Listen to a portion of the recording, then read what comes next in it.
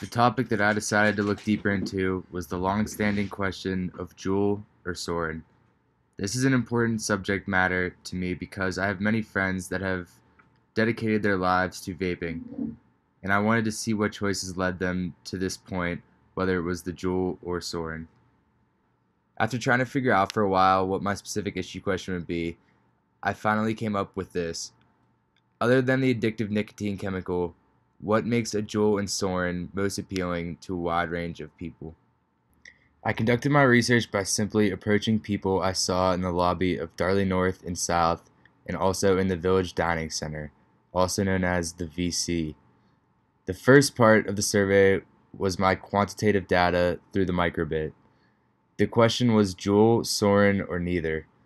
On the microbit, the options were A for Juul, B for Suorin, and shake for neither.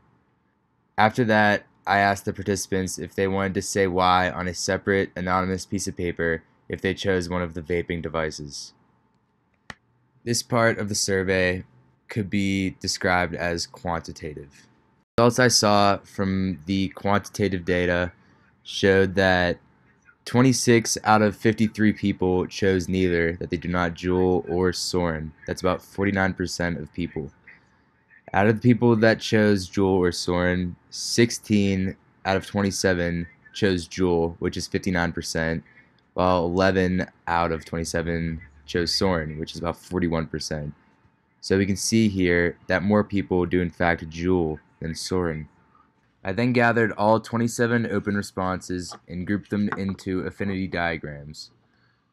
I summarized the answers in order to get the most basic but essential point that they were trying to make. For the Juul, the categories were smoother hit, which 4 people said, hits harder, which 6 people said, feels cleaner, which 2 people said, easier to charge, which 3 people said, and never tried the Suorin, which 2 people said. My Suorin advocates were lumped into these categories from what their answers said. More flavors, which 4 people said. More appealing colors, which 1 person said. Longer battery life, which 2 people said. And bigger pods, which 4 people said. These categories give me an idea of why people prefer either vape and what the main reason is for each.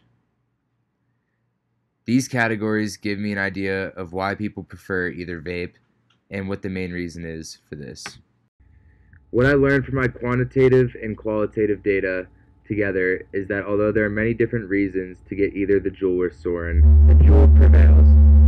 It may have smaller pods, but these smaller pods have 10 more milligrams of nicotine than its competitor Suorin. This accounts for the largest group of the affinity diagram, in which Juul users prefer it over the Suorin because it hits harder. This data goes to show that people may care about battery life, etc., but when it comes down to it, people generally choose the nicotine content over anything else. If I was to continue this project, a new question I would ask would be, how prevalent is nicotine in your daily life?